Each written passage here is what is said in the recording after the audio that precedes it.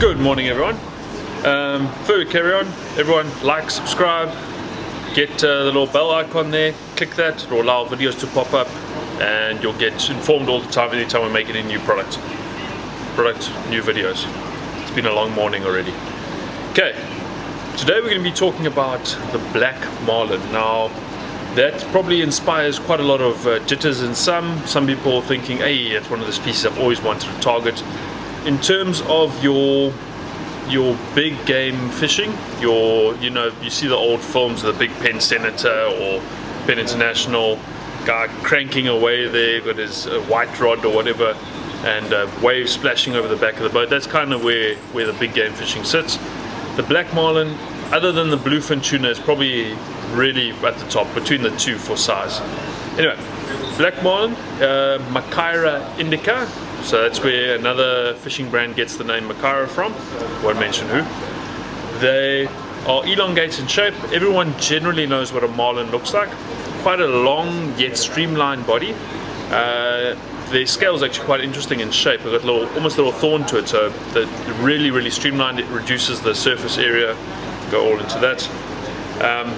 The top jaw is elongated into a bill that's very rough, rasp-like. They actually can use that to whack into stuff and knock it unconscious.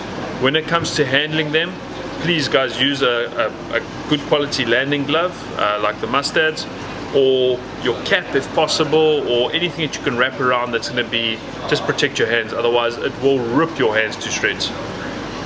Okay, color wise you're looking top dark, bottom light, white belly on the bottom.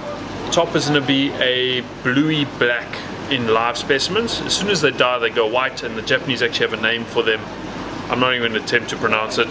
That means white marlin. So once they've died they go completely pale. All the chromatophores sort of expand, it will be? Yeah, expand, and then the whole color looks just pale white overall.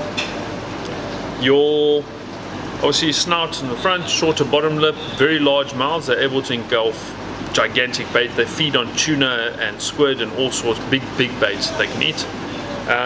They've got a lunate tail, so it's shaped like that. So obviously same length, not like me which got a long short thumb and long forefinger. Tails I get, that's for high speed maneuverability and high speed movement. That it's not a soft tail that can flex. It's a very rigid tail. It's exactly the same as on your tuna species. In terms of size, black marlin get to 4.5 meters, around about there, 4.5, which is an absolute giant. It's about 710 kilos. Interestingly, the record was caught off the coast of Peru in 1953. That was a black marlin of 708 kilos, which is, if you try and think of the size of that fish, it's phenomenal. I mean, the fights that guys have with these things are hour-long sessions. It's more of a test match than a T20 really. Your maturity wise, they matured around about, I think it's about 200 kilos for your females and about 70 odd kilos for your males. They get to about 20 years old for the females and about 13 for the males. So they are quite a long living species.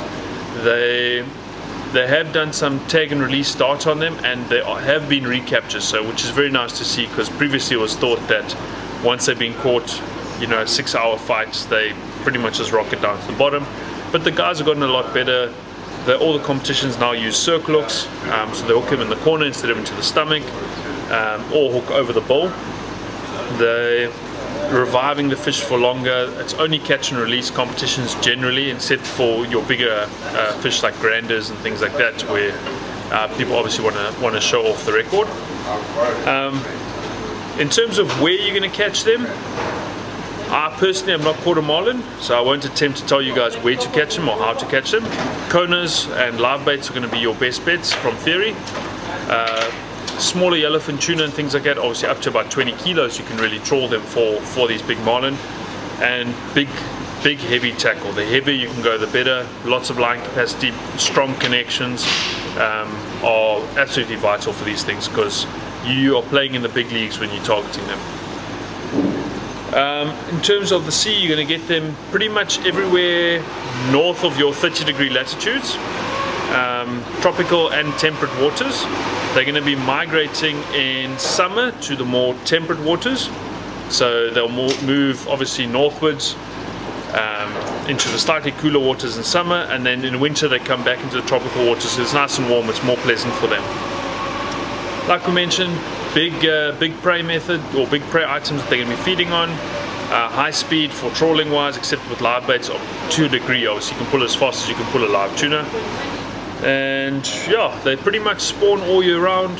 It's a fascinating species. There's a lot of research that's actually gone into them, and yeah, just a giant species that deserves all the respect in the world, because they are the biggest fish we can really target, other than sharks of course, but the biggest fish. So yeah guys, the black marlin, Machaira indica. Cheers.